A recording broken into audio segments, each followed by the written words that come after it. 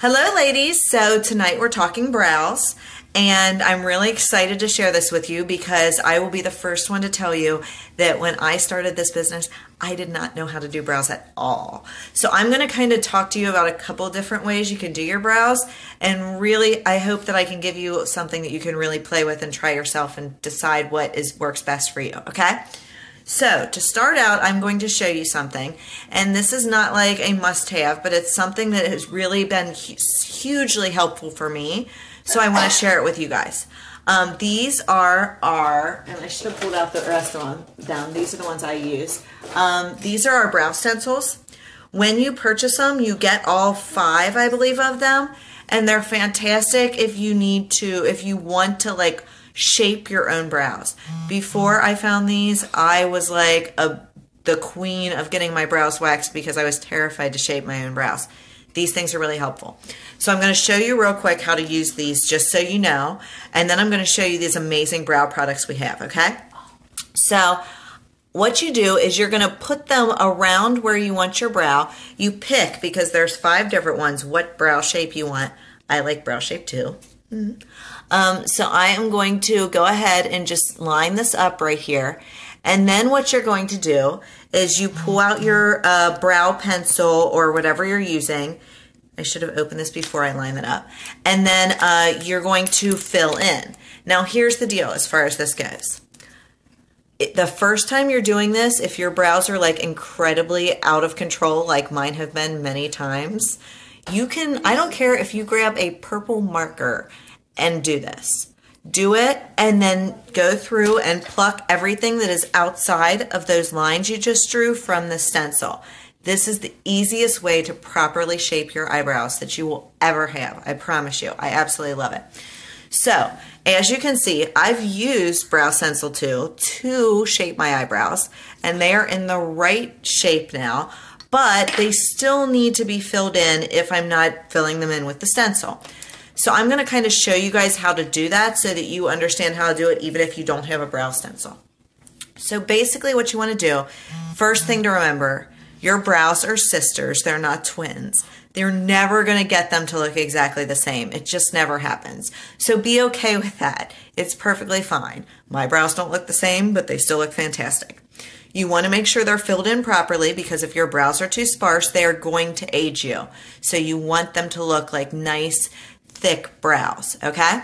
So what you're going to do is you're going to go from the point you want to start at, which for me is right about here. You want it to be right on this line with the inside of your eye there, and you're going to make a like light line that goes from there up to the arch in your brow. So from there straight out, all right? Then you're going to go do the same thing at the top.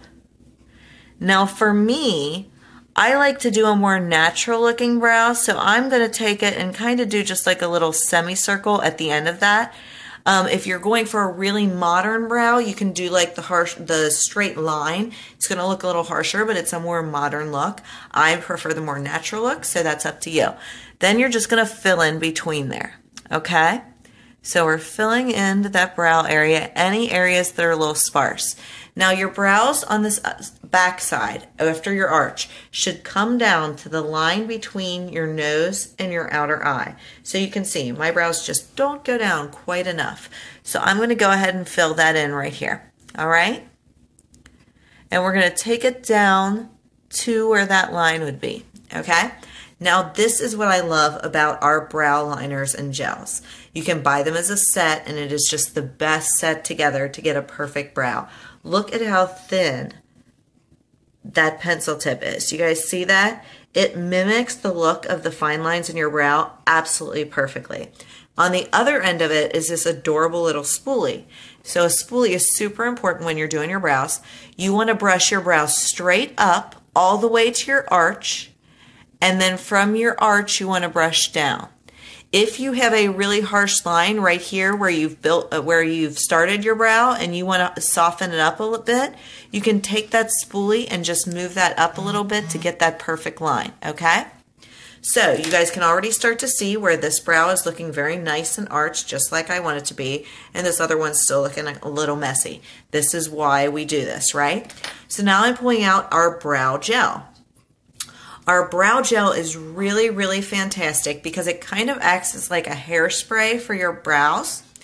So if you get a little bit of this on here, you're going to do the same motion that you did with your pencil. So you're going up until you hit the top of that arch, and then you're going to go down from there. All right? And it's just going to really keep your brows in place. The other great thing about our brow gel is that it has very tiny fibers, just like our mascara has, which I'm going to show you guys in a couple days. So it's going to fill in those areas and make them look really natural where you might not have as many brows. But it's fantastic as just for those of you, like my brows are really, really thick right here and then really thin right here. And it works great for both areas because it keeps the thick parts right where I want them. And it fills in on the thin parts to make them look very realistic. So that is the easiest way to do a brow. I hope I've given you guys something to try. If you have any questions, let me know. Our brow gel and liner come individually or together, and you can buy them in light, medium, or dark. So you've got some options there, and if I can help you pick one, you let me know. All right? Thank you. Bye-bye.